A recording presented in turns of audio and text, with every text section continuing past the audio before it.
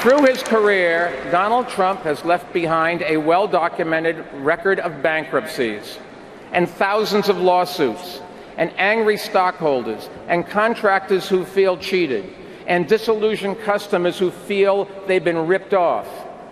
Trump says he wants to run the nation like he's running his business? God help us. I'm a New Yorker, and I know a con when I see one.